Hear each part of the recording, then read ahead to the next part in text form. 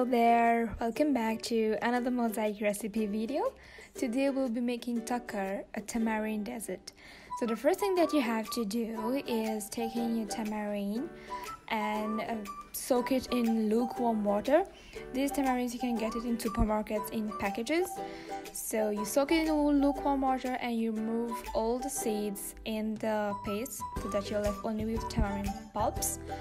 You then use a huge karai like this. If you don't have a karai, you can use any other cooking pan that you have, but make sure you use a big one. Then adding my canned tomatoes in the oil, and you keep stirring it so that it doesn't stick to the bottom of the pan.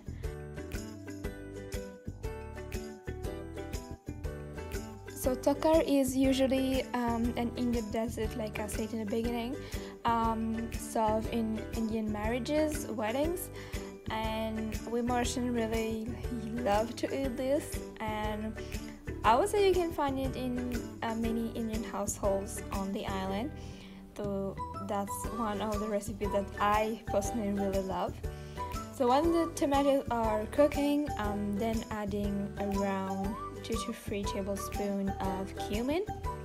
These are roasted cumins that I've added. You can actually roast the cumin that you get in supermarkets to really bring out this flavor out of the seeds. I am then adding some fennel seeds in the mixture. Here I'm adding more fennel seeds compared to the proportion of cumin. I'm adding around 6 to 7 tablespoons of fennel seeds. This actually depends on your preference. If you want it less, you can add less of it. I am then adding 2 cinnamon sticks. These 2 will enhance the flavor.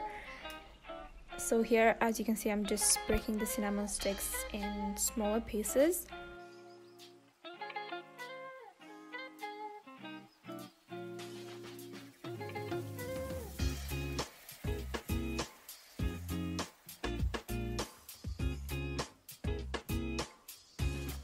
I am also adding 5 to 6 dry red chilies. These 2, it depends on your preference. If you like it spicy, you can add more, or if you like it less spicy, then add less. Then giving a good stir, and I'm letting those spices really cook and mix well with the tomato paste so that you really bring out the flavor and the taste as well as the smell out of these spices. You can also add in some water if you feel that the mixture is sticking to the pan, and just make sure that you keep an eye while it's cooking so that it does not stick, and you don't want the spices to be roasted or to get the burnt flavor, because we don't want that. I am also adding a teaspoon of cardamom powder. So cardamom powder is one that I really love to add in those desserts, so as to bring in more of the taste, the smell as well. It really smells so good in the kitchen whenever I'm using cardamom powder. So you just add in a teaspoon of it, and you just give it a mix. One of the reasons why I've added it at the last, after adding all the remaining spices, so that it is a powder and I don't want it to burn, or I don't want to lose the good smell of it, so I'm adding it at the last. After the cardamom powder, I'm adding the tamarind sauce that we preserved. So these, as you can see, it's only the paste and the pulps. There's no seeds in there because we don't want any seeds while you're eating. So you just add in the tamarind paste and you give it a good stir. Make sure that you mix all the spices that you have in the pan well with the tamarind paste.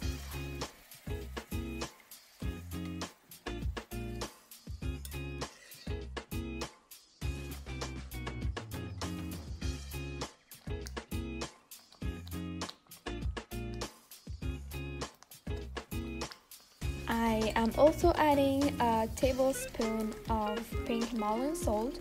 I am adding this to complement the tanginess of the tamarind paste. It is usually recommended to add in your salt because I'll be adding sugar as well. For the sugar, as you can see, adding around 2 cups of brown sugar.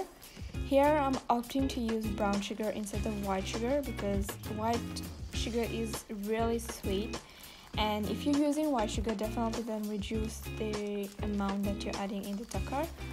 You can use 1.5 cup, or if you really like it sweet, then you can use the 2 cups, but make sure that you add not too much of it because you don't want it to be caramelized, one thing. And if you're conscious or health conscious, or you have diabetic persons or people living in your house, so then you prefer use brown sugar, and brown sugar is better in this recipe. If you don't have it, then definitely use white sugar. I'm adding the sugar in the mixture, and you give it a good mix, and you let this cook on a low flame. And as you will see, I am stirring it every 4 to 5 minutes so that the sugar doesn't stick at the bottom or it doesn't become caramelized only one part. So you just want to mix it well, incorporate well the sugar in the mixture, and you let it cook slowly.